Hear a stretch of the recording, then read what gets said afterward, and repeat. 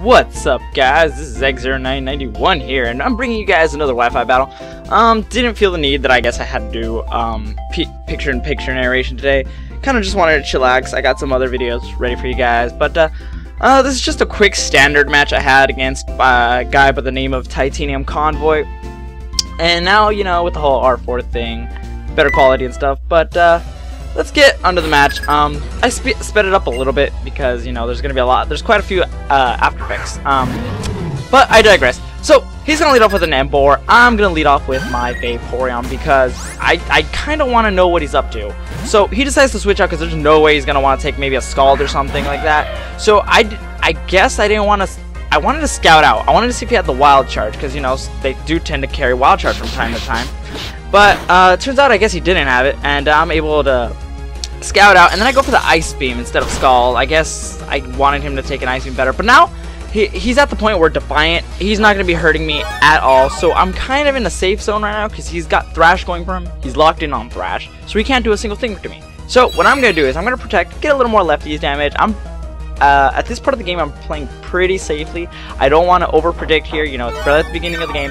That's not something you usually want to do. So I'm kind of just playing it safe right now. He's going to go for a Dragon Claw now that he's out of Thrash, because that's how Protect works. You know, you Protect on something that keeps going, like Outrage or something. You're just going to pop him out of that. So I'm just going to hit him with another Ice Beam. And this Vaporeon, I've been thinking about it if I want to get rid of Ice Beam, because I run Ice Beam, Scald, Protect, and Toxic, but you know, it kind of all depends. So he brings out the Starmie, and I'm kind of threatened by this because I know it can carry Thunderbolt, so I'm going to go for the Protect, see if he actually does have it. And if he does have it, you know, I kind of have to get out of there. But it goes straight for the Psychic. So I don't know if he's bluffing that he has it, he doesn't want to over-predict or something, so I'm kind of staying, you know, I don't really know what's going on here. So I decide to stay in, hoping he would maybe, like, over-predict or something, and I can take him pretty well. Now I have this thing Toxic. I do miss the Toxic. It doesn't play out too much because I really don't need this Neptune, the Vaporeon. I do need it partially for Embor, but here he finally reveals to me that he actually does have the Thunderbolt. But Vaporeons are very specially defensive, and I'm gonna go for the Toxic again, but miss again. So Vaporeon, what are you doing, man? I know a lot of you are probably saying like, hey, switch out, but I finally do. I should have switched out a couple of turns back, and I'm predicting again another Thunderbolt or something like that. He can't really hurt me too much. He's gonna go for the Psychic again, predicting me to switch. Good prediction on him. But I do resist the Psychic, so I am perfectly fine. Now, I don't think he's gonna carry the Ice Beam, but you know, you really never know. So he's gonna send out his Umbreon, and I'm gonna go for the Giga Drain, and this is my, I think, max speed timid Celebi with Life Orb, you know. Heck, put Life Orb on everything. No, don't do that. Don't do that. So I kind of figure this Umbreon can probably just hit me with a Payback. If he Toxics me, I could just switch out Natural Cure. He wants to. I really don't know. See, here goes for the Toxic. I'm not too worried. If anything's gonna be Toxic, it'd probably be Celebi, because Celebi has that Natural Cure where I could just switch him out. It'll be fine. Perfect. So now that I have a +2, I'm gonna go again for the Giga Drain. This is Life Orb, Stab, +2. I think he's gonna live this. Does he live this? No, he does not. But I get a crit. I don't know if he would have lived, but if I was modest, you know, that would have definitely helped. But, you know, I run timid to outspeed certain things, but whatever. Anywho, I guess I'm getting ahead of myself here. Hi, how you doing? How's everybody doing? So he brings out this Haxorus. Now this Haxorus is actually quite different. It actually caused me some trouble. I do not know why. So I decided to switch out. I don't want to take an X Scissor because that's a 4-time super effective move, and I'm gonna go straight into my Rhydon so I can take it. But he sets up a Dragonite, so at this point I'm like, oh shoot, I gotta get out of here. It's Dragon Dancing. I didn't think he would have done that. I thought he would have gone straight for the X Scissor, taken me out. But then he goes for the Earthquake, and I'm like, okay, you know, I am pretty defensive. I'll live this. And that does way too much. Wow. Just look at that. So I'm going to Ice Punch it in the face.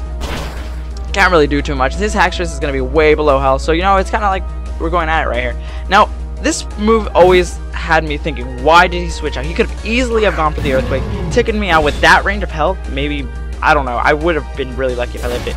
So I guess he knows I'm going for the Ice Punch again, but he really should have just killed me off with that Haxorus, because now look what's going to happen. He's going to go for the Earthquake with his Embor, and it's going to do a shoot ton.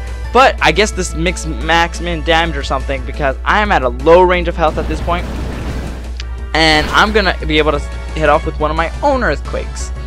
So now, you know, we're at a point where it's like, well, what do we do? You know, I lived. You could have killed me off. You wouldn't have this Rhydon alive. So now I'm gonna just sack this thing. I really don't need Rye anymore. But I'm just gonna leave it in, you know, death fodder. I get a free switch into whatever I want. Rhydon did his job, and I'm pretty happy with that. So Rhydon, I love you, man, but you did great this battle.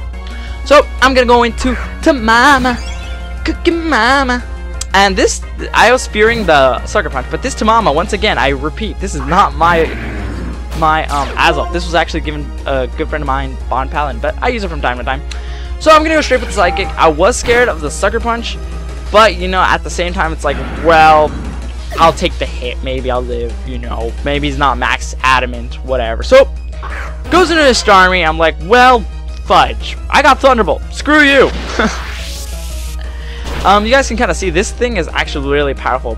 It gets a lot stronger if I'm able to set up a nasty plot. This thing wrecks hell on earth, ladies and gentlemen. But you know, I'm able to take it out with Thunderbolt, and he's gonna go into his Toxic Growth. So at this point, I did not know if I should have switched out or not, because you know, he could have easily killed me. I'm like, you know what? Let's go for it. Psychic. Let's do this thing.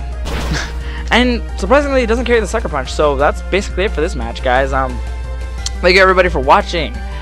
Leave a like, comment, you know, do what you need to do, you know, tell me if you guys like this.